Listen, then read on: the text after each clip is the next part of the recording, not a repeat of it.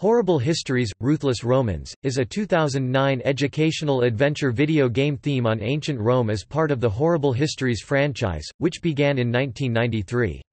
The game was released on Wii, Nintendo DS and Windows and is narrated by Terry Deary, the author of the Horrible Histories book series. It is named after Deary's 2003 book Ruthless Romans, his second on the topic after 1999's Rotten Romans.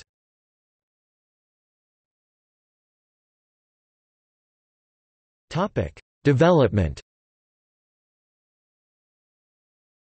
In 2008, it was announced that newly formed publisher Slytherin Strategies was to publish games based on the Horrible Histories book series for PC, Nintendo DS and Wii, following their previous title Commander, Europe at War. This constituted their first Horrible Histories release after being successful in securing a video game license from Scholastic. MCV UK noted it was unusual for a publisher to receive a license from a literary work, as video game licenses from film or TV were much more common. They contracted Italian company Virtual Identity as the game's developer, their sophomore effort after the Wii game Pirate Party: Adventures of the Black Corsair. At the time, Scholastic noted that fans of the Horrible Histories franchise had been waiting for brand extension into the interactive space, adding that the Slytherin was known for creating historical computer gaming experiences, while expressing a hope that the title would draw gamers to the book series. Meanwhile, Slytherin was excited to enter the video gaming sector with this powerful property, and hoped to create a series of console historical video games based on this license to coincide with the concurrently airing CBBC series Horrible Histories. Slytherin asked Deary to write for the game, to ensure it has the same style and feel of the books. The name of the new game Horrible Histories Ruthless Romans was announced on March 12, 2009 by Slytherin Strategies and distribution partner Koch Media, along with the fact that the game was being developed by Virtual Identity.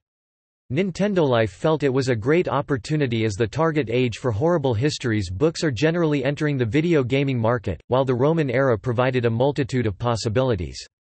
The game was presented at the Game-Based Learning Conference that month, at which Deary professed his belief that, "...computer games are an ideal opportunity to teach and entertain." Slytherin expressed that the game, their first project targeted toward a younger demographic, was both intriguing and challenging.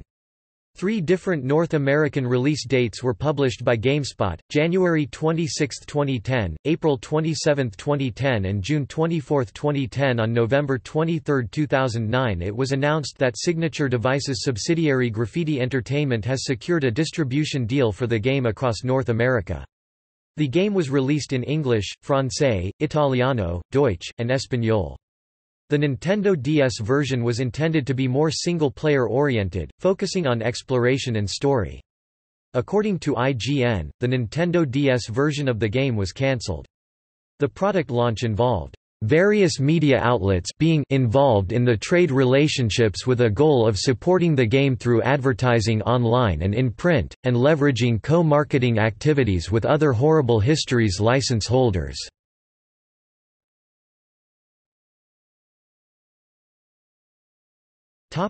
Plot. In the game's story mode, the player assumes the role of Rasimus, a young Dacian man that escaped during the peasant riots. Rasimus was captured by Lucius, leader of the 5th Roman Legion, sent there to suppress the Dacian strike. Rasimus later becomes under Lucius Gladius' control and begins training at the Gladiator School of Rome to become the champion gladiator and acquire his freedom. The portions of the narrative which set up and progress the story are narrated by Deary, with accompanying stills presented in comic book fashion. The game is built up by 3D polygons, with flat features and textures in the style of the book illustrations. By Martin Brown. The game taught players historical information in a less academic and more engaging form.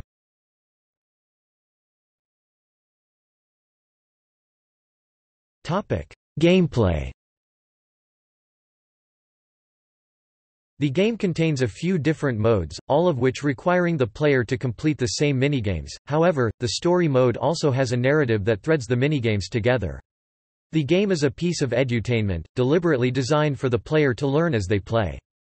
Play involves the player completing various minigames and activities. These include, searching through written content, talking to people, and completing quests, all of which provide clues or inventory that helps the player progress. In order to move up a level in difficulty, the player must first complete a quiz about the Romans. As a gladiator, the player must also fight in the Colosseum. In total, the game contains over 30 minigames. CBBC recommended to use a nunchuck when playing the game on a Wii, whereas a D-pad was used by Nintendo Life's Sean Aaron for directional movement of the playable character. The multiplayer game can be played with up to 3 people.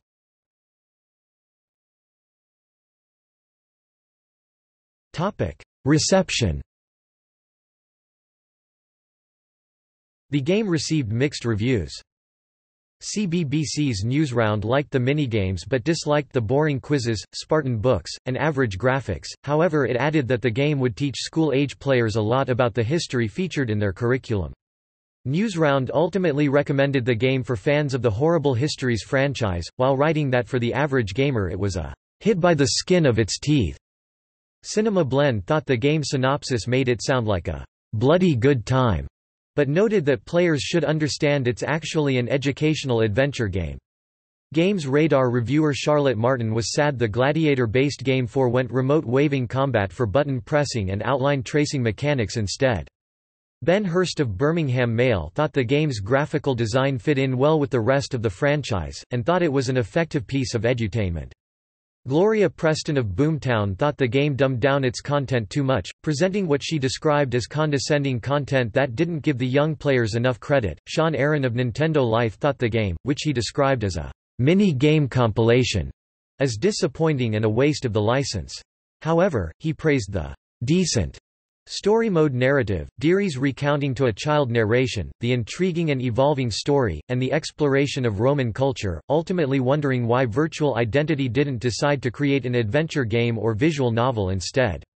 He felt the locations were largely devoid of life, while describing the characters as static waxwork dummies, whose repetitive movements minded him of animatronics from Disneyland.